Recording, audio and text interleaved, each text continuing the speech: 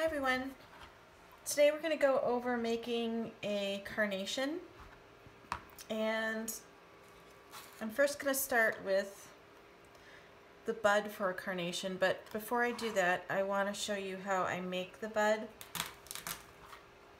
So I'm going to start with, I usually use a 22 gauge wire. I like the weight of that. You can also use 20. So I'm going to start with a hook, and then just a little piece of gum paste. You can either use the color that you're using for your flower or just white. I'm going to start with a ball, and then I'm going to finish it with making a little teardrop. I just took my finger and rolled one side in my palm. Then I'm going to take the hook and insert it into the tip of the teardrop. Don't worry that you ruin the tip. It's not really going to matter in the end, but you do want the top of your bulb to be rounded rather than pointy, and that's why you would insert it into the point. So right now I'm flattening this out, so it's going to be kind of like a little circle, a flat circle. And I took the excess off. Okay, so you can also make it smaller. If you want to make it smaller, you can just grab the excess and pinch down and then just flatten it out. So I made that smaller. And I like to start them out smaller anyway because of the size of the cutter. So there you have it. So if you compare, not too much difference. Okay. So I pre-cut some of the petals, and you want your gum paste to be rather thin. So I'm going to start out with 3 small petals, and this is your first petal. There's a set. So we're just going to graduate from small, medium, and then to large.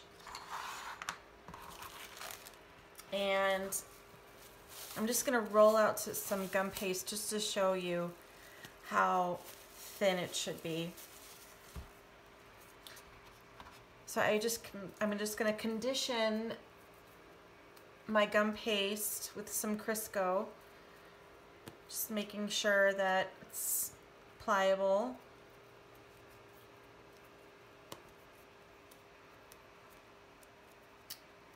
Okay.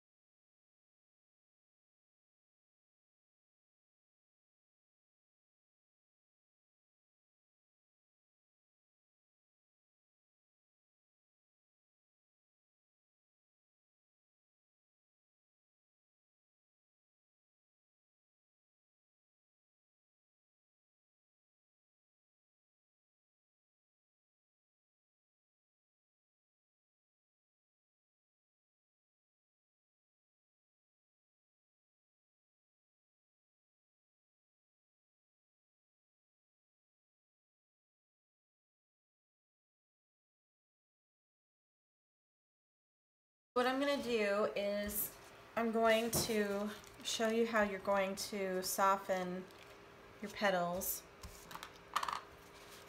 And I'm just going to go around, soften those a bit. I'm using a smaller ball tool, and I have a larger one. I'll be using the larger one as well. So let's start with the small ball tool, and I'm just getting those petals just a little bit thin. And then I'm just going to go around and I'm pressing down. And I'm just kind of fluffing them up. So see how I'm just pressing down and they're kind of getting nice and fluffy. And then what I'm going to do with this first petal is I'm going to wet the bud.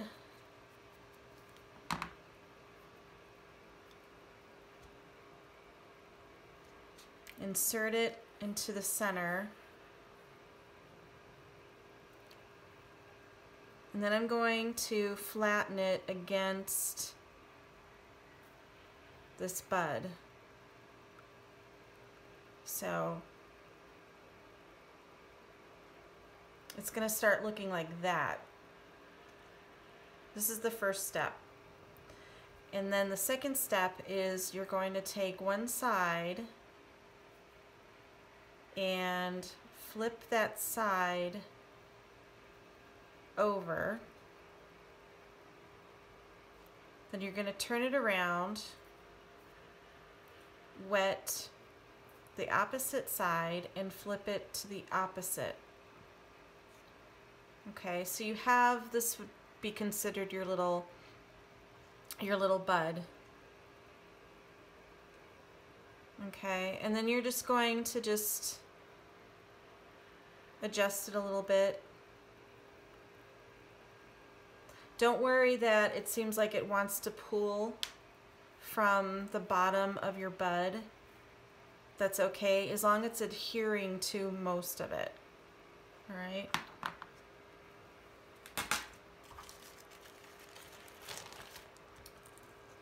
I'm going to take my 3 other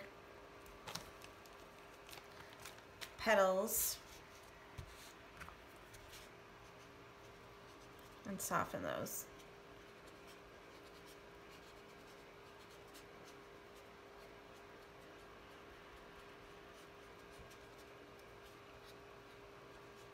Now keep in mind that the thicker your gum paste is, the harder it's going to want to soften up because it's so thick. It's going to be harder to get it down and press down with your ball tool if it's so thick. So just keep that in mind. The thinner it is, the easier it will want to work with you. Don't worry that they rip. It's no big deal. They're going to be scrunched up anyway. So I'm just going to go around and just pressing down back and forth.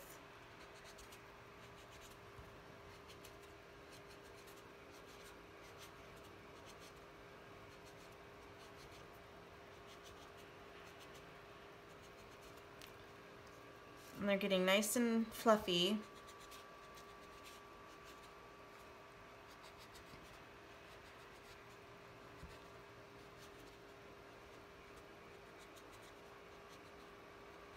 Okay, so then what I'm going to do is I'm just going to take my water pen and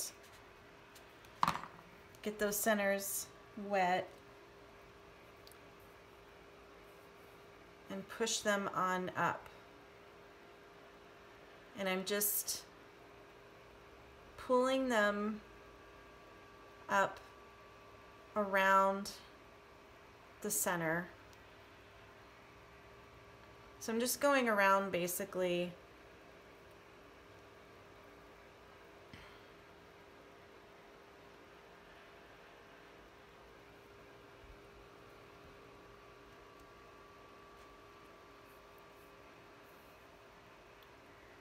And I'm just going to do the same thing. And you'll find it's getting easier, but you do want to have a area on the bottom, kind of like where you want a space right underneath your ruffles. This is because when you get to the largest one, you're going to need a little bit of space for your calyx.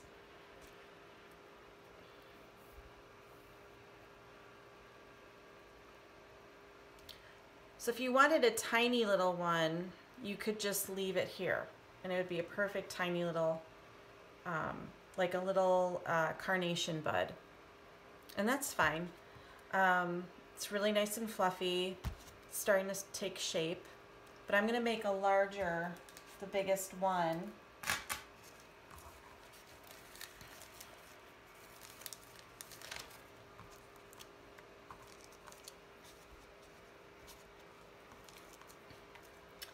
So because these are bigger, I'm going to start to use my larger ball tool, and then you can also, if you want to really get in there and ruffle it, you can use your smaller one.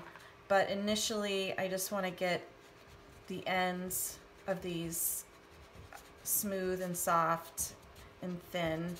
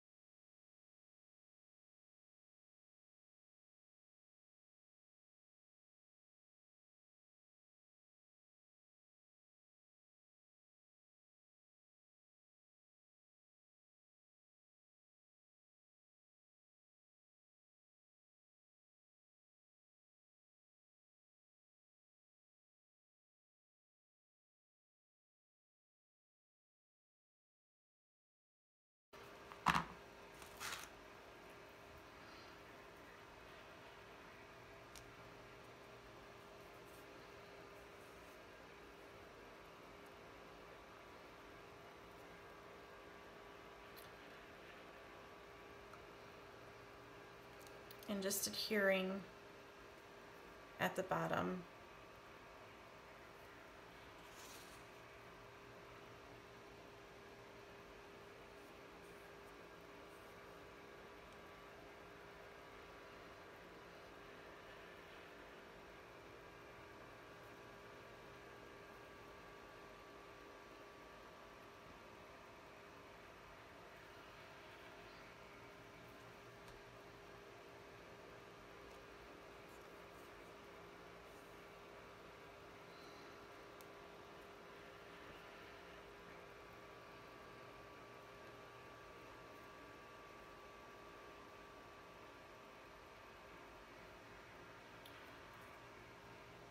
So it's really starting to take shape.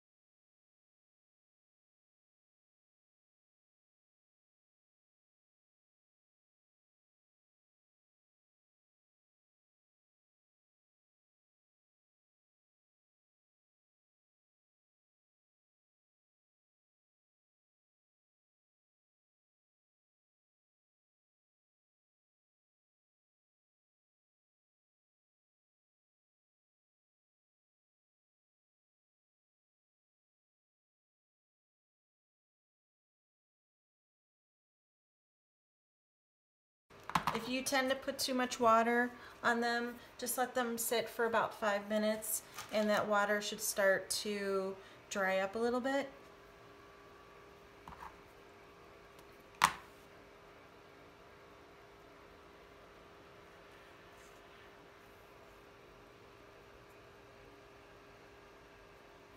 Okay.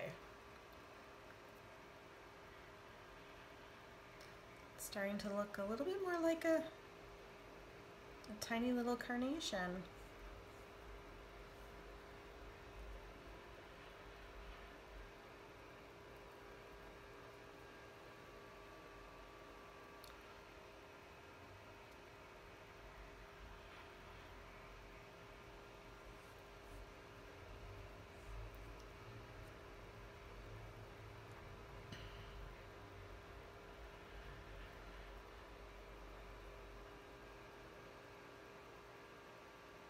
Okay, so here you have your carnation. You can start kind of getting it nice and full, but before you do that, you should put your calyx on it. So let's move on to that.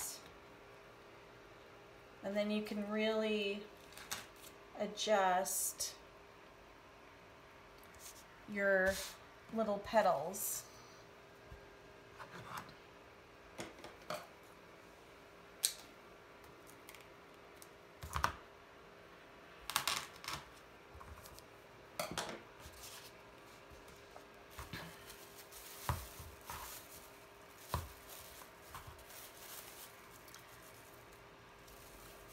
So for the calyx, I'm gonna use a larger calyx size. If you wanted just a tiny little bud, you would use a smaller one, obviously.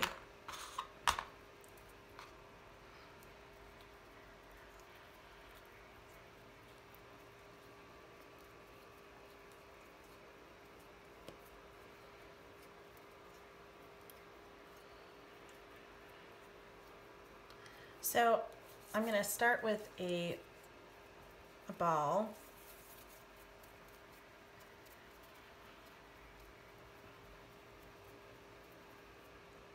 And start with half of that size. Then you're going to want a large teardrop. Okay. You might want to use some cornstarch for this as well. And then what you're going to do is you're going to start with a Mexican hat technique, which is, or kind of looks like a witch hat. You would start out with a teardrop and start forming a cone.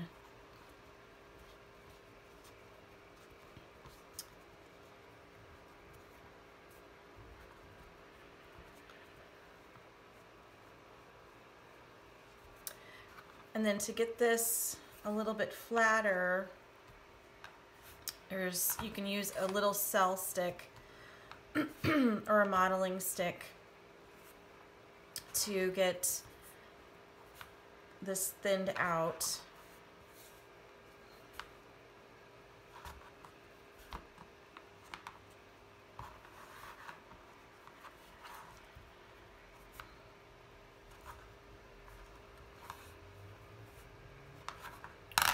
Okay, you want to make sure that it fits inside of your cutter nicely. If you're using the small one, you're going to have to make a really, really small little cone just so that it can go down into, it'll fit down into your cutter. So just going to cut that, peel that away. And there you have it. So it's not going to be as thick, but I will show you what I mean by that. This is just the start.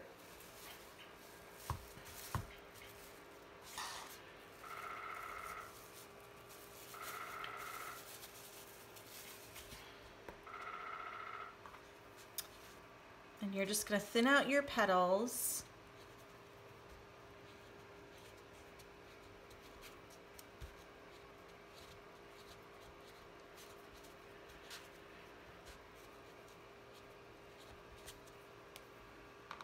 So then there's the underside.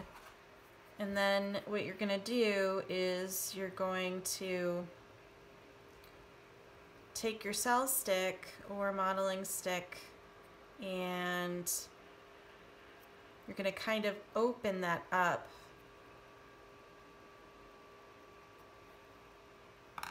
All right, so it should look like that. And then you want to wet the inside. And you don't have to wet it all the way to the tip of your calyx.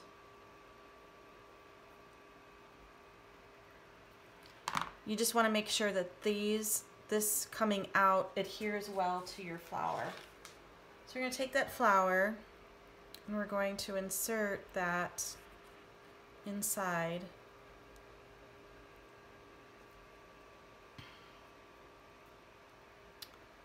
We're just going to make sure that it adheres well, and then the excess we're going to pinch.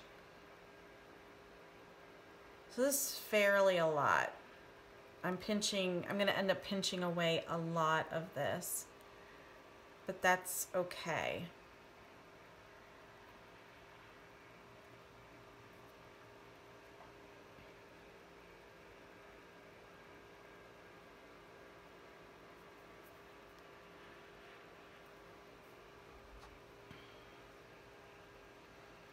So I'm just pinching and pulling, just gently pinching and pulling.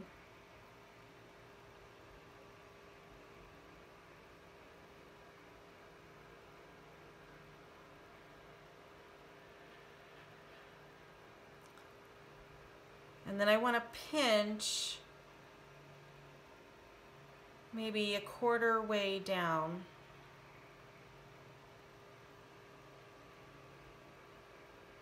And then I'm going to pull and tear away.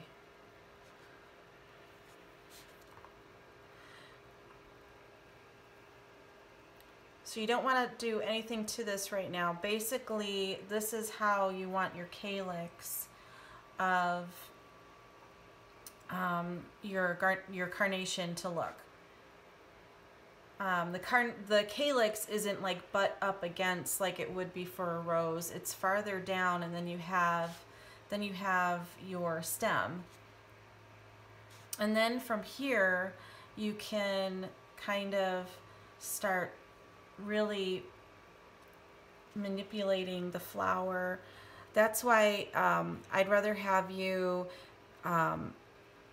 make your calyx right when you finish your flower, so that you can really manipulate how that flower looks. And usually the calyx of a carnation is falling down. It's kind of like you would see as a mom or something like that, where it's actually, it's kind of hanging below.